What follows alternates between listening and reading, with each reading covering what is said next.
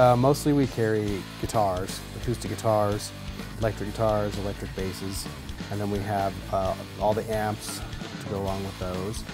And then we carry ukuleles, and then we have a few drum sets, a few electronic keyboards, some PA equipment, some speakers, mixers, amplifiers, and then we carry a lot of little stuff: sheet music, books, strings, picks, straps, capos, all that good stuff.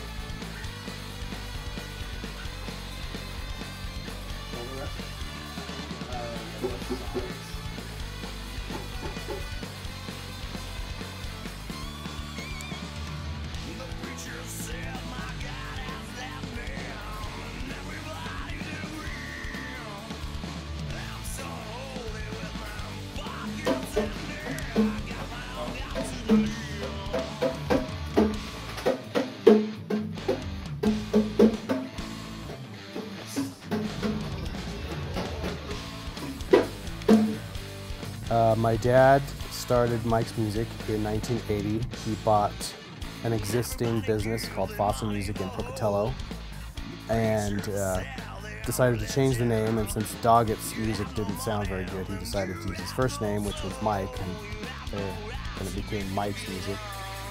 And then in 1981 he tried a store in Idaho Falls. He just started out small down on First Street, and then when it grew into something bigger, he moved it into another store, bigger building, and then he moved the Pocatello one into its existing building as well.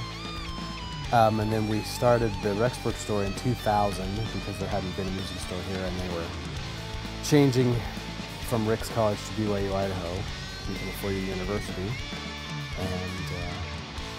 and it took off. Took a few years, but took off eventually.